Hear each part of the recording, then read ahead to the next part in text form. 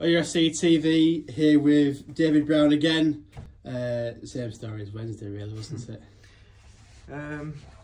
Yeah, frustrating. Honestly, I'm getting sick of other teams saying how well we're playing. I've told the lads to go home today, really disappointed, but be happy with how they performed, because I mean, we had enough chances to win about 8 games of football today, and I thought finally when Priest got through and he put it away that it was about to be, but I'm just a crazy mad 5 minutes after we scored, and we haven't been ahead in a game for a while, have we? So too giddy to go and get a second. I'll watch the first goal back, but it wasn't a good watch from the side.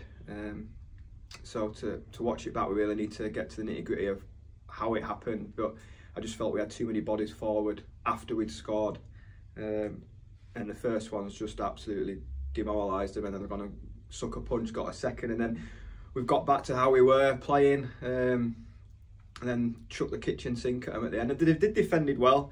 Ashington in latter stages, they defended well, they were clever with it. But yeah, on the whole, it's mad.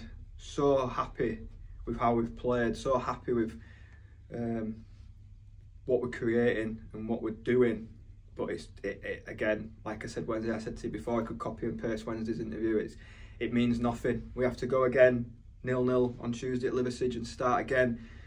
But the lads, I mean, we've had one training session, which with all the games being midweek, we've been in together once. So what we're displaying is just by talking to them. But once we actually get all the midweek games out of the way and actually get on the training field, it can only improve.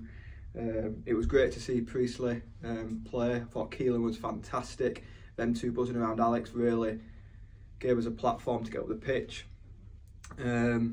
So attacking wise, we were far better. We just need to put the chances where it should have been dead and buried by half time. It wasn't. We dug in, got ourselves ahead, and I think it's just about now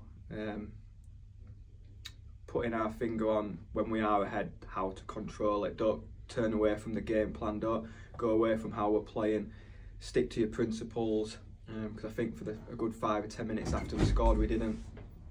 Cheers, Brownie.